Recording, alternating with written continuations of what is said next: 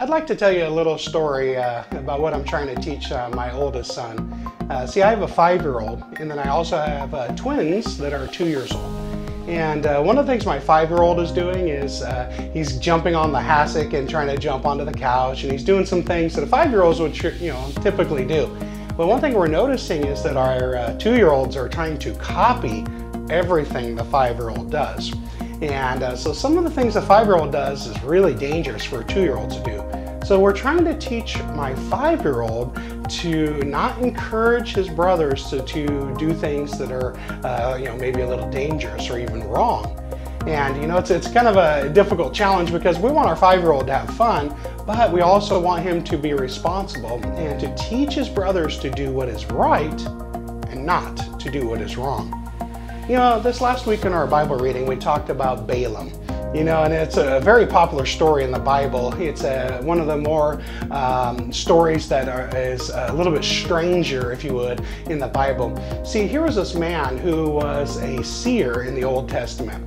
And this man was called by Balak the king to come and curse the Israelites. Because he said to Balaam, we know that whoever you bless seems blessed, and whoever you curse is cursed. So they wanted to pay this man Balaam to come and curse the Israelites. Well, Balaam, on his way to curse the Israelites, his donkey, we know the story probably, that his donkey actually tried to stop him. And he got so mad that he started beating his donkey. And his donkey actually turned around and spoke to him. He says, hey man, have I ever done this type of stuff before? And he's like, if I had a sword, I'd kill you. And the story's just huge. But that's not really what I want to hit on today, is the story of Balaam's donkey, which is what he's really known for. But I want to tell you the story about what happened when he tried to curse Israel. God didn't let him do it. God wouldn't let him curse him. He just kept blessing him over and over again. And in that, he told the king, I can't do anything. God's for the Israelites. I can't curse them. But in Revelations, we see a different story of Balaam. We see a little bit deeper insight to the story. See, what happened was Balaam said, hey, God's for them. I can't curse them. But what I can do is show you how to get them to sin. So he enticed them into idol worship and to sexual immorality. And what happened is the Moabite women came and deceived the Israelite men, and they did sin and caused great devastation to the Israelites. And that's something that, we as people, we need to understand that there was two things. There was idol worship that Balaam, manipulated the Israelites into, and then also sexual immorality. And you might be thinking, well, cool, I don't have to worry about the, worshiping idols and stuff like that. But did you know that an idol is anything you put before God? It becomes an idol to you.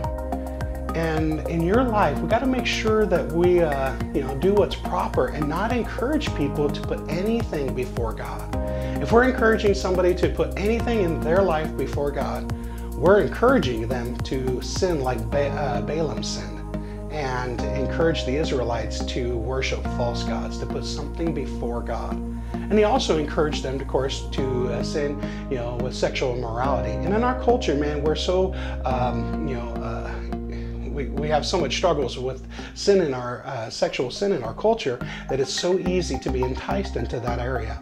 We need to make sure that we also aren't encouraging others to do that by being modest or by encouraging them to have sexual purity.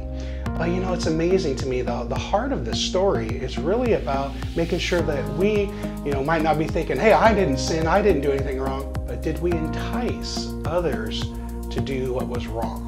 And that's what I'm trying to teach my son, is to encourage his brothers, his little brothers, to do what is right, not to encourage them to do what is wrong.